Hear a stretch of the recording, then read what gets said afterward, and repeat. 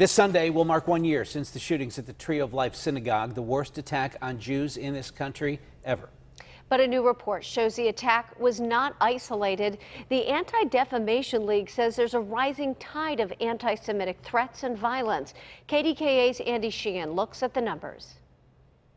For decades in America, it seemed that anti-Semitism had gone away, or at least gone underground. But violence against Jews rose sharply last year, culminating in the massacre at the Tree of Life. I grew up in a world that was safe, where anti-Semitism was, if it existed, was never seen or heard about. And we're now back to a world where it exists, it raises its head and its voice, and it yells loudly from the rooftops.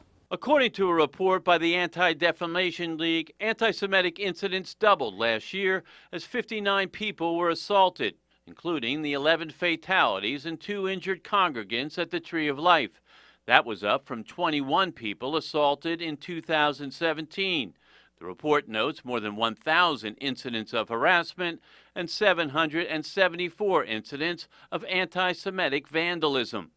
Hate other people who are not like us. Stephen Cohen, the co-president of the New Light congregation, says that white supremacist loners find each other on the internet and trade in old anti-Semitic prejudices, and more often now resort to violence. We need to pierce this veil of anonymity that exists. When you say something and you're not responsible for it, that's where the problem lies. 1 year after his fellow congregants were murdered at the Tree of Life, he is not one who believes that love is the answer. Love to me is not the answer. The answer is to be prepared.